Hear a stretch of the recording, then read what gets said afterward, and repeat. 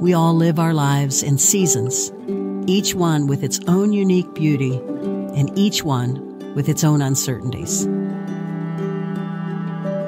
We move through seasons of growth where we feel like the spiritual soil of our lives is being cultivated and where the potential seems unlimited.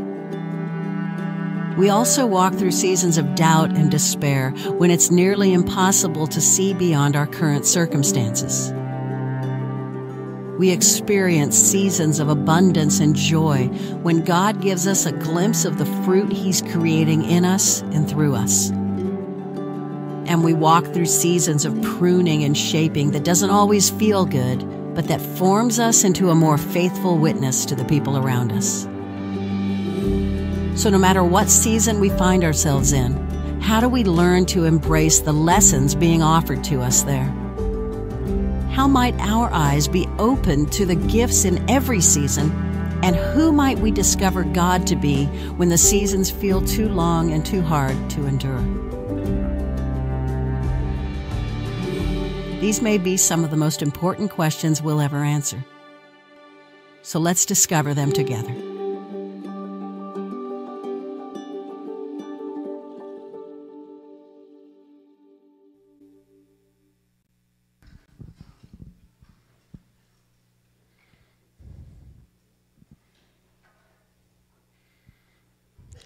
Good morning. How are we today? Good. I need all the youths in the house today to come up on stage, please, because I need a little help. Leo, everyone else, come on. Anyone else? Yeah. I'll take the older youth as well. Julie?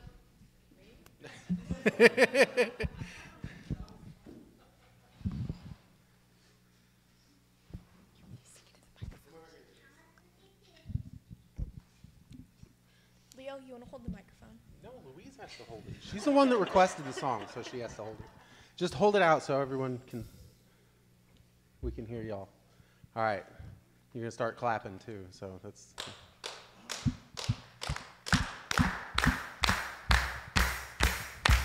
Let everything that has breath praise the Lord. Praise the Lord.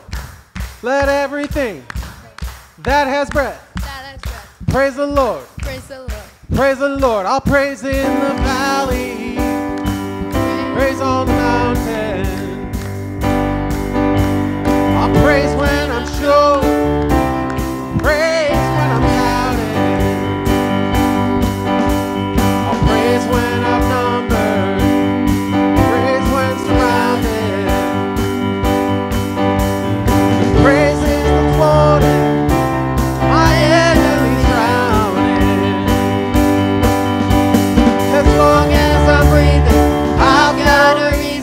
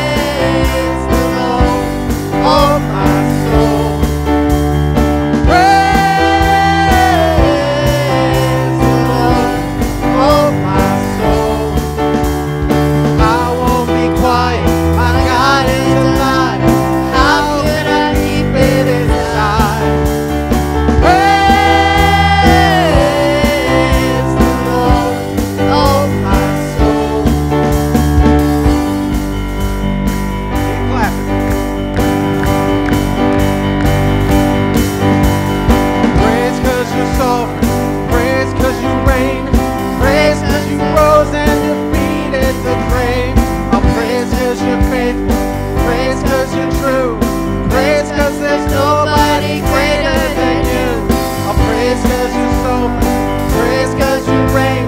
Praise 'cause you rose and defeated the grave. I praise 'cause you're faithful. I praise 'cause you're true. Praise 'cause there's nobody greater than you. Praise the Lord, oh my soul.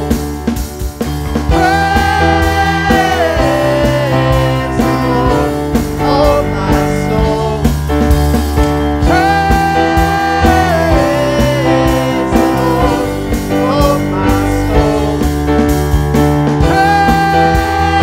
Praise the Lord, oh my soul. I won't be quiet, my God is alive. How could I keep it inside? I won't be quiet, my God is alive. How could I keep it inside? I won't be quiet, my God is alive. How can I keep it inside? Praise the Lord, oh my soul. Keep it up.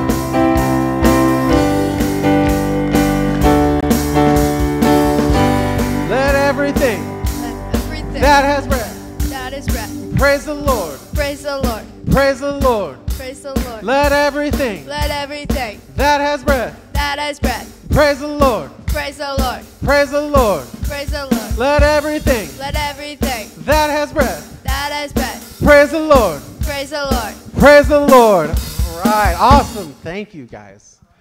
Louise, can you give the mic to Carrie, please?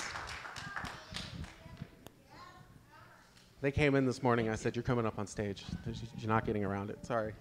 I even talked to Phil. He said, you make him do it. It's fine.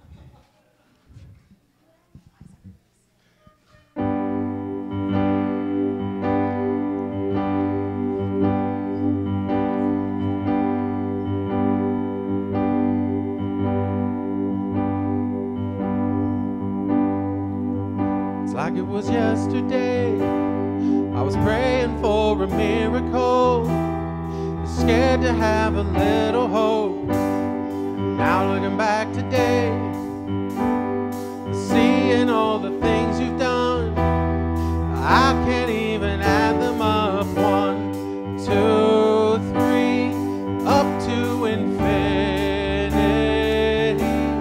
I'd run out of numbers before I could thank you for everything. God, I'm still counting my blessings for all that you've done in my life. The more that I look in the details, the more of your goodness I'll find. Father, on this side of heaven, I know that I'll run out of time, but I will keep counting my blessings, knowing I can't count that high. Now that the seasons never last forever, so God, I will remember all of the reasons, but my heart has to be grateful. All the times you've been faithful to me. God, I'm still counting my blessings for all that you've done in my life. The more that I look in the details, the more of your goodness I'll find. Father, on this side of heaven, I know that I'll run out of time, but I will keep counting my blessings, knowing I can't count that high. Oh, I can't count that high.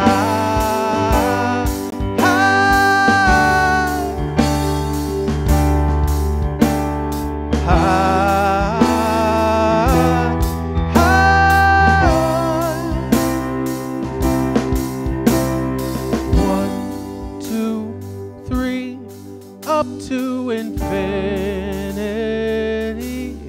I'd run out of numbers before I could thank you for everything. everything. God, I'm still counting my blessings. All that you've done in my life. All that I look in the details. The more of your goodness I'll find. Father, on this side of heaven, I know that I'll run out of time, but I will keep counting my blessings, knowing I can't count that high. I will keep counting my blessings, knowing I can't count that high. Speaking of blessings, one just ran up on stage. Did you see that?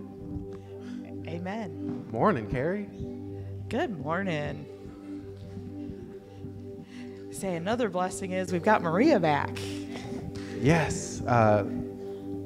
In sickness and in health, she is back. Yes. Brought back that camp cold, but she's still here, so it doesn't take three of us to replace her again today. Her cold's been around long enough. I think it needs its own name. So, yeah, counting our blessings. We got a lot of blessings out here, and just being at this church is a blessing for me. So I appreciate you guys and that you guys let me do this here. So we do have youth group tonight at 6 o'clock for our 6th through 12th graders. So come and join us for that. We've got a lot coming up our next few Sundays. So next Sunday night, we are having an all-kids game night. So Maria and I are being very brave, and we are doing some fun and some messy cooperative games with our littlest all the way to our biggest kids. So that'll be at 6 o'clock next Sunday night. The following Sunday starts August. So starting August 4th, and we've had a little change in dates. So August 4th, 11th, and 18th, we're going to do a membership class during the youth group time. So that's going to be from 6 to 7 o'clock on August 4th, 11th, and 18th. Anybody is welcome to join us, whether you're a member of the church and you just kind of want a refresher on who we are and what we believe. If you want to join the church, it's a great time to come and find out who we are and what we believe. So we'll be doing that those 3 Sunday nights. And then after that, we'll be talking about and scheduling a baptism time for anybody who would be interested in that. So come and join us for that. We do have our Ladies' Night Out is July 31st, so that's not this week, but the following week at Monocle's at 6 o'clock. So any of our ladies, we'd invite you to come out and join us for that. And I think we've got some other stuff that's coming up down the road, but we'll hit you with that as it gets a little closer. So back to you, Leighton. Thanks.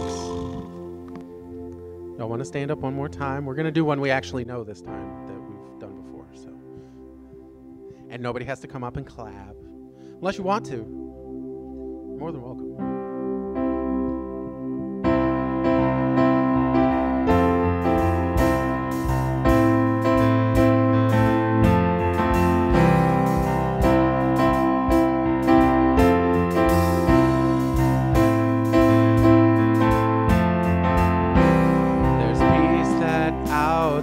Darkness, hope that's in the blood.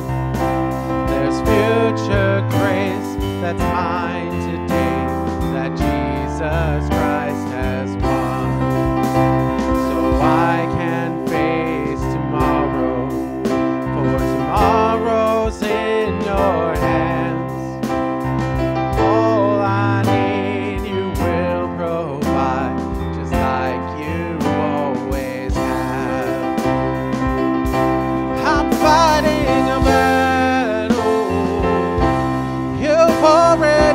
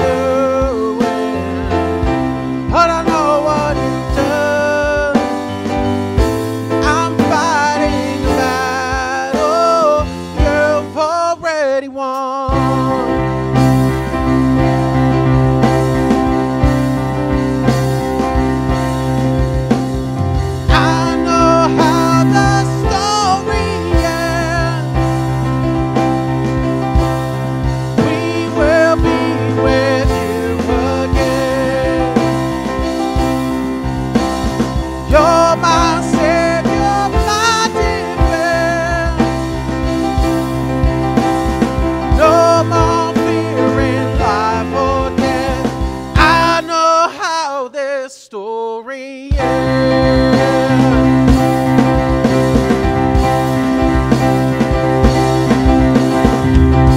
I'm fighting a battle you've already won. No matter what comes my way, I will overcome. Don't know what you're doing. I don't know what you've done. I'm fighting a battle you've already won. I'm fighting a battle you've already won.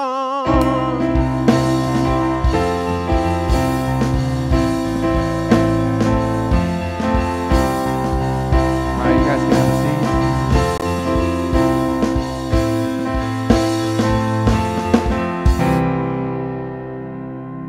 Now, can I have the smaller kids come up, please, and join Maria? She's gonna whisper at you.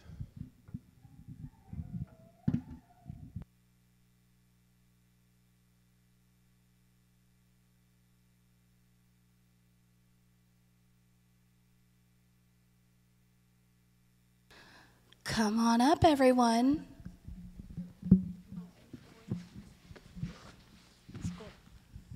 I am so glad to be back. Did you guys miss me? No. You saw me every day, though. Yeah. You came up and gave me a hug, which was very nice.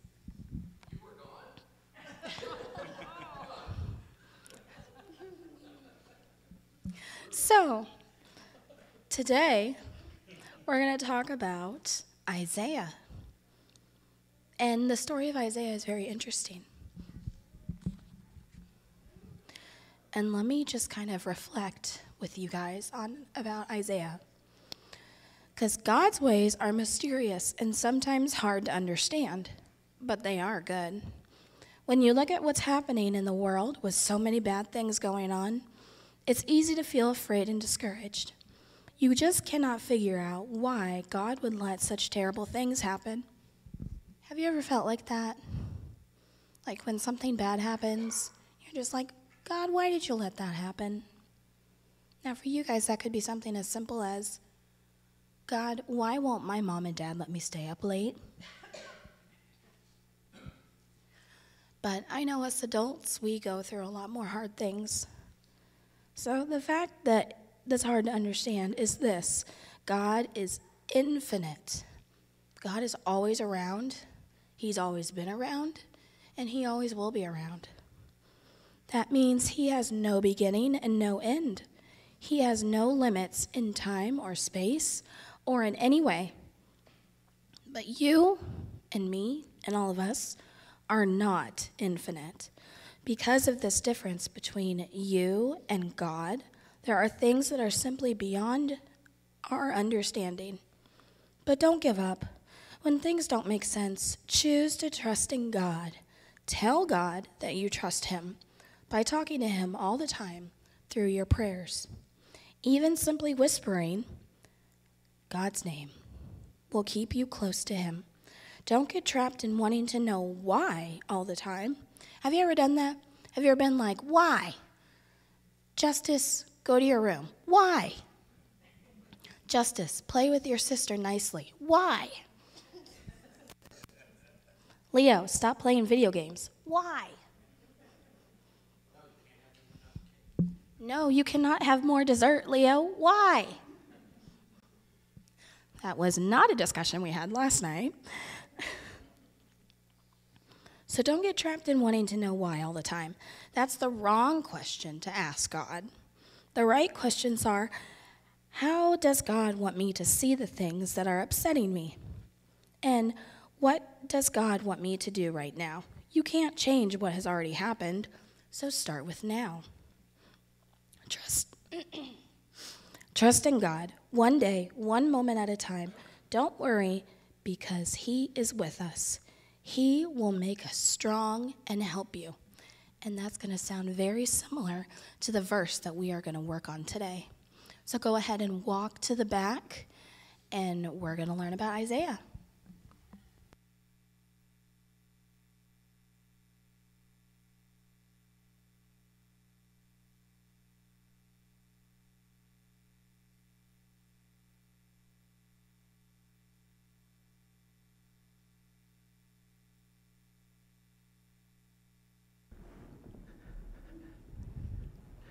Happy Sunday, everybody.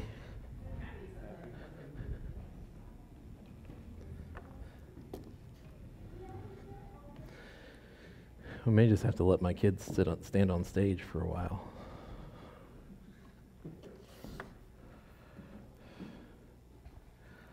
How is everybody? Play drums? Yeah? I mean, yeah, I know. Well,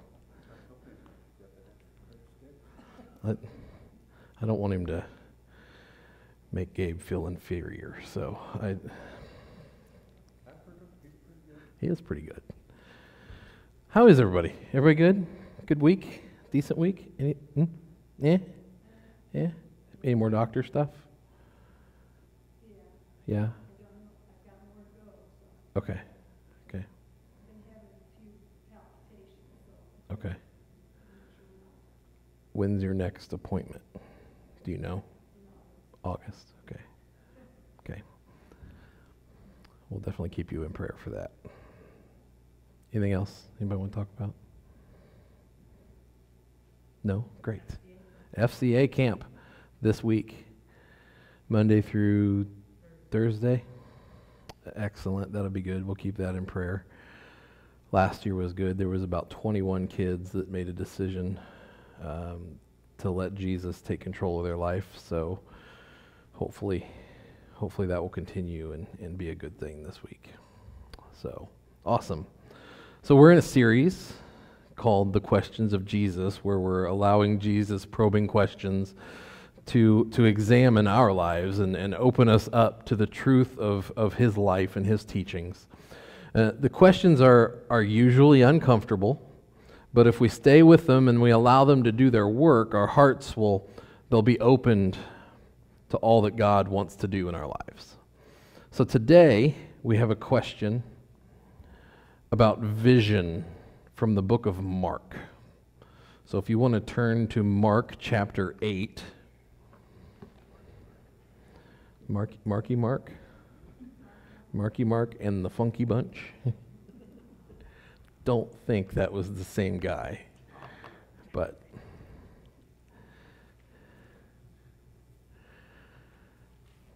Mark 8, chapter 8, verse 22 is where we're going to start.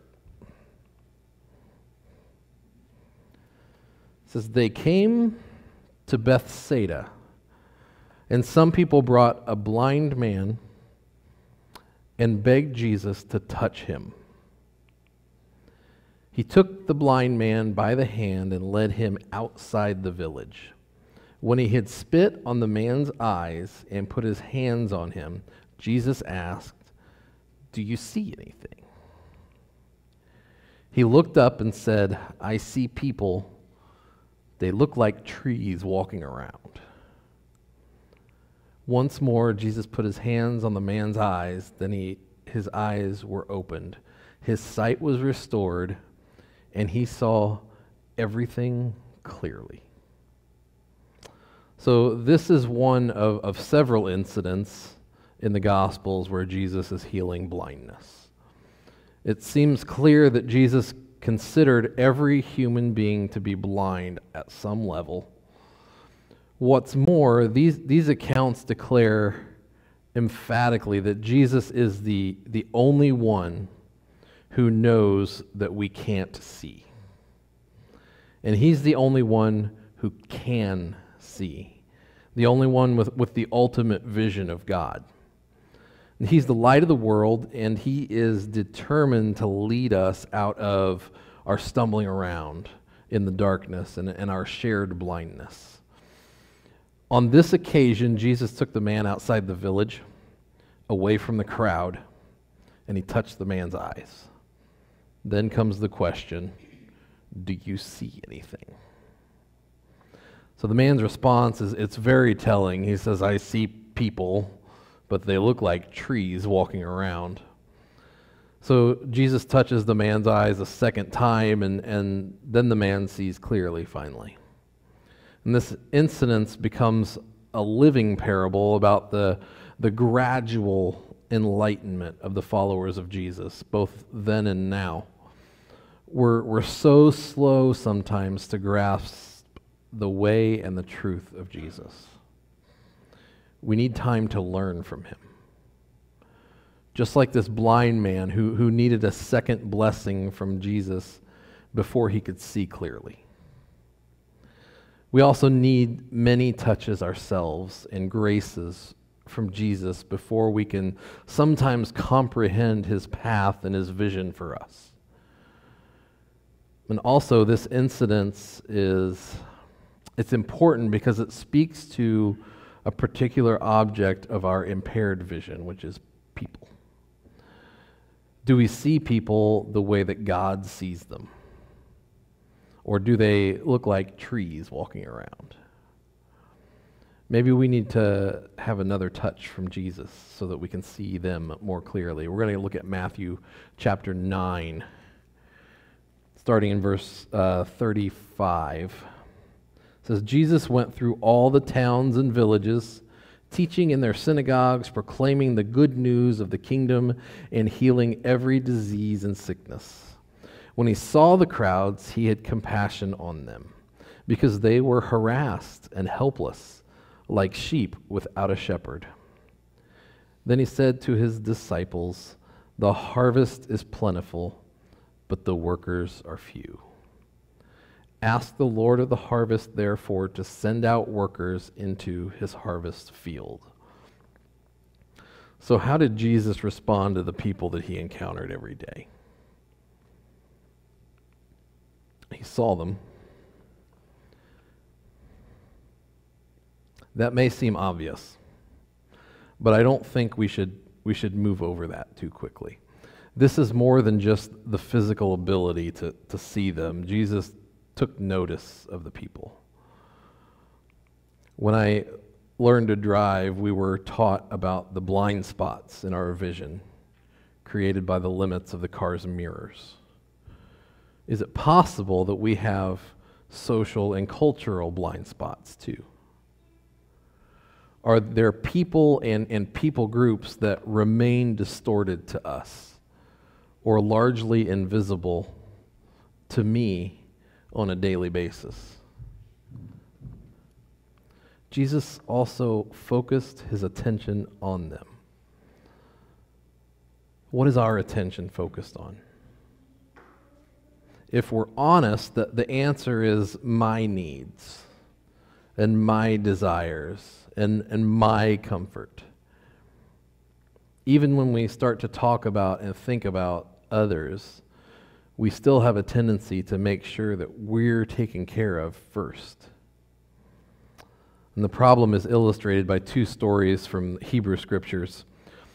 In the Exodus story, when the people came to the promised land, Moses sent out 12 spies to assess the land that they were about to enter. Out of the 12, only Joshua and Caleb saw the bounty and the goodness of the land. The others saw only the obstacles, the giants.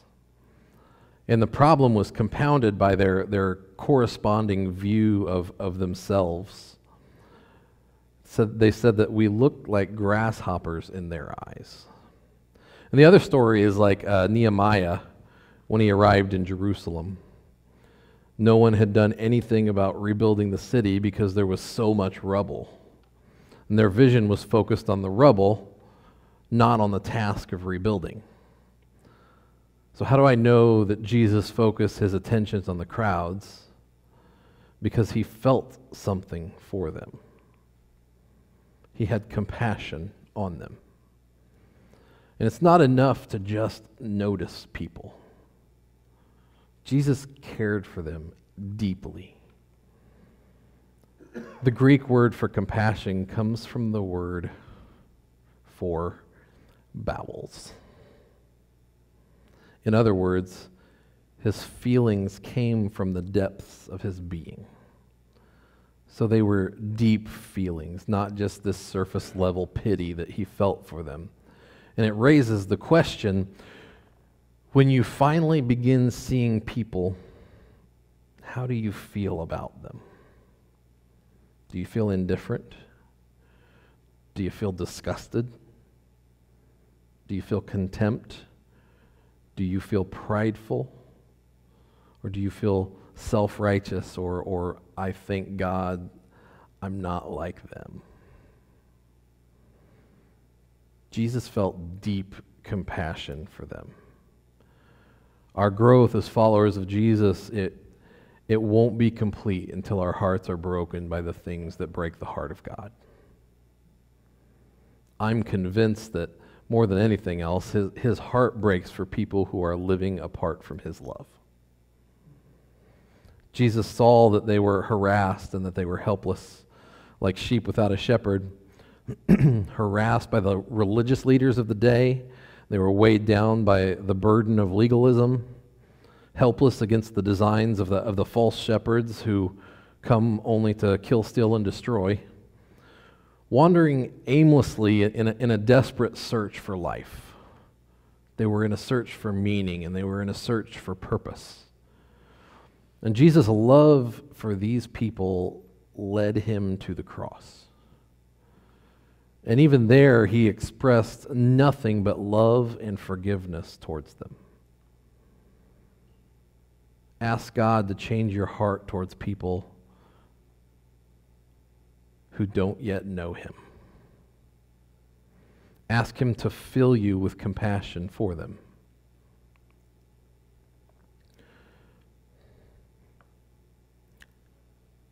Jesus asked his disciples to pray that the Lord of the harvest would send workers into the harvest field. The religious leaders of that day viewed the crowds as chaff, something that needed to be destroyed. But Jesus viewed them as a great harvest to be gathered, his harvest, his field.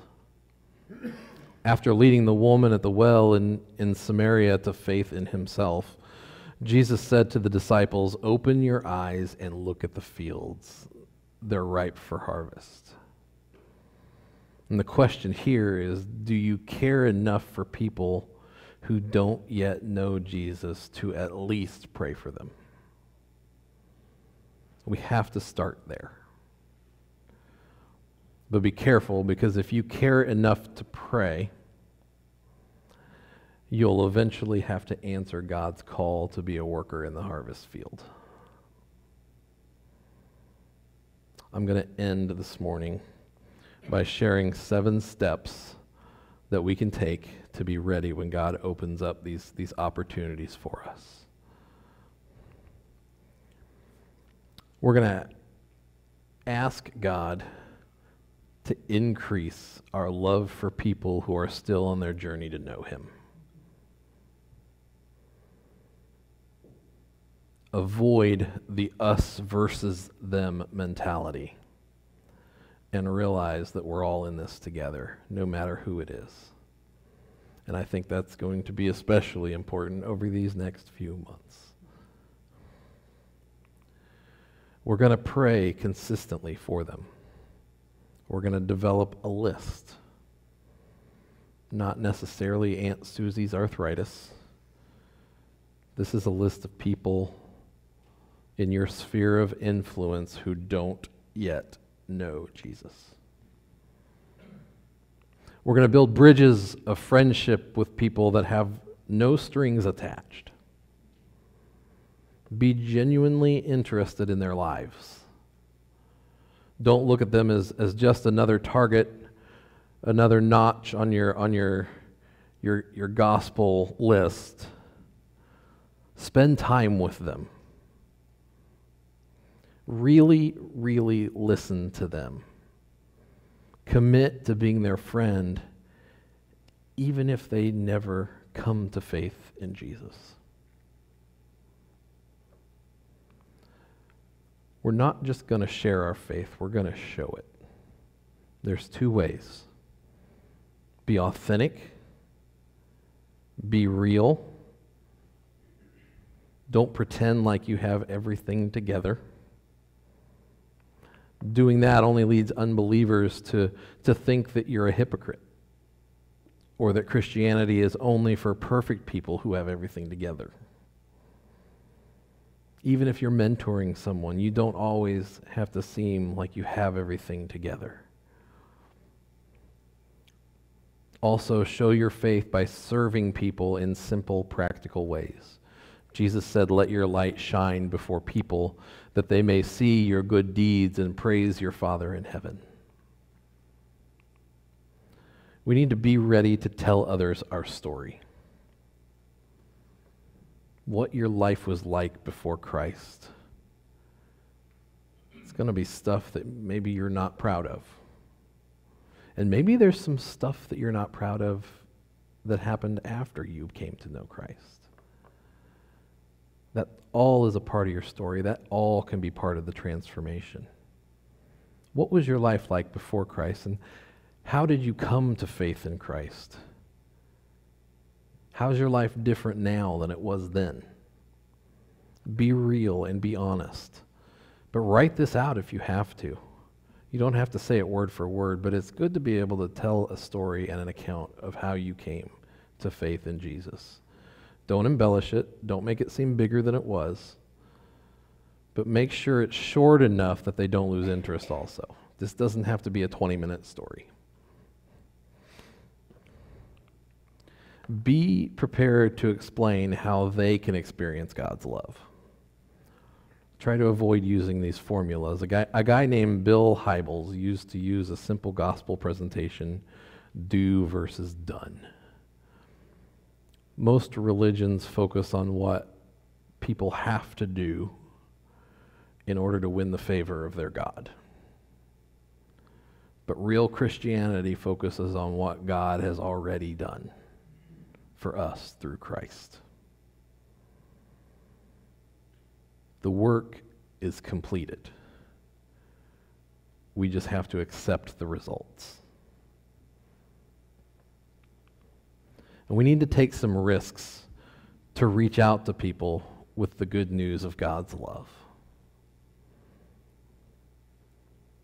It can kind of feel like an adventure if you really look at it. It stretches our faith. It's a journey. Does anybody know how to dodge a charging rhino?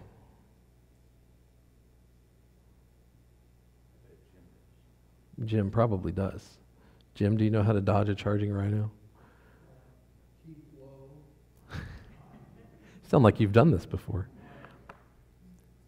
First, you have to be where a rhino charges.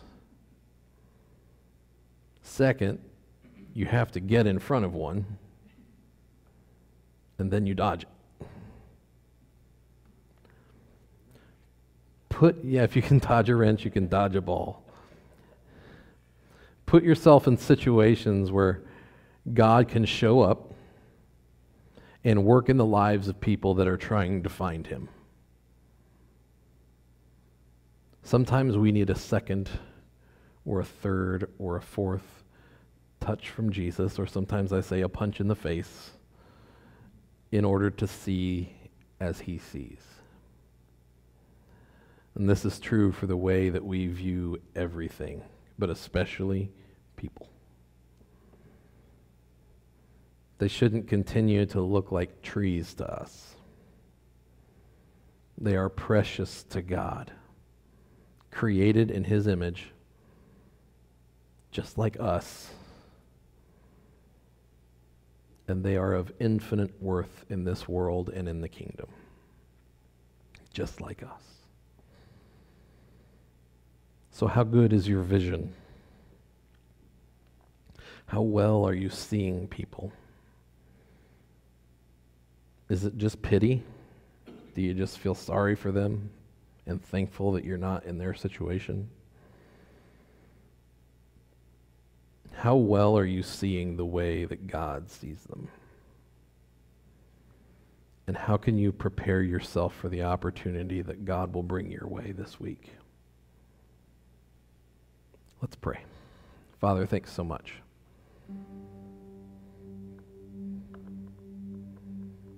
for the opportunities that we have to worship you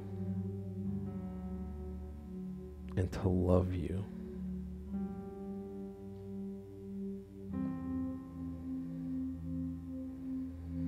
And the ability to wake up every morning and make a decision.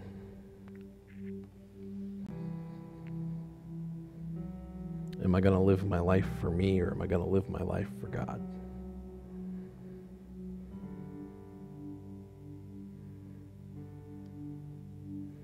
I don't know about anybody else, but when I decide I'm going to live my life for me, I have a pretty crappy day.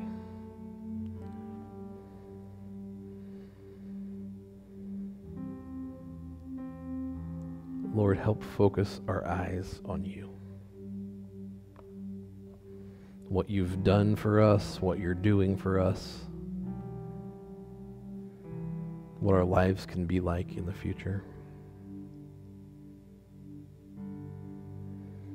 Help us to not only find our way on the path, but Lord, to recognize others that are not there yet, and to help them find their place on the path to you.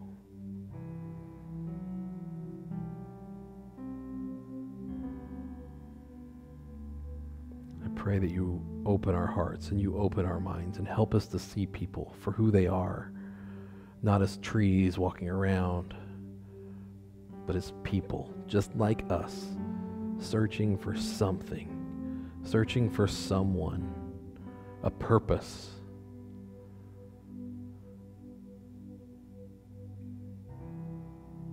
What is the meaning of life? It's to find you. It's to serve you. It's to seek you. And to help others find that way too. Thank you for the gifts that you've given us all to have the ability to help others. Lord, I pray we find those gifts and those abilities that we have to connect with others and to lead them to you in our own unique and special ways. Lord, I pray this morning for those that could not be here, both that are normally in our congregation and those in the community that are sick, that are hurting. We pray for Rose, Lord. We pray that you will touch her and that you will heal her. Help her heart to beat as it should, and to be strong and to be healthy. Pray that your Spirit touches her right now in the seat where she sits, and that you'll be with the doctors and you'll be with the people that are caring for her and helping her make this better, so that she can be healed in Jesus' name. We pray for Susan and her family, and any of the people that I do not know about that are hurting or struggling or sick. Lord, please touch them right now in the way that they need to be touched. Wrap your arms around them, comfort them, and heal them. We ask this all in Jesus' name. Amen.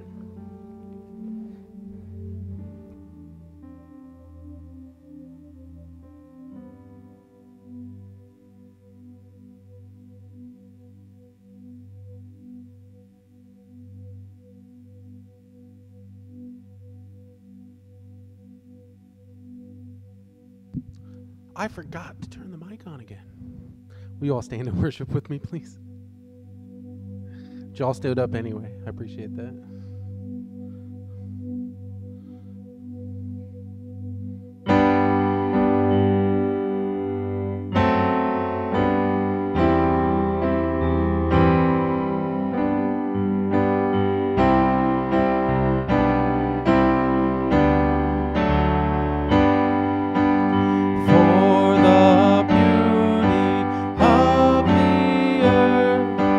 For the glory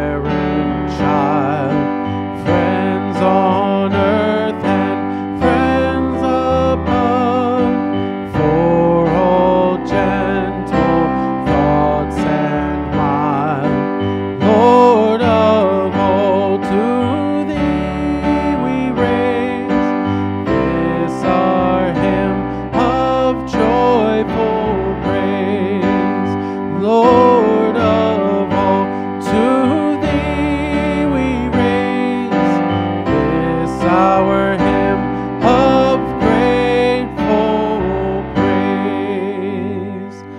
Have a great day, everyone. See you next week.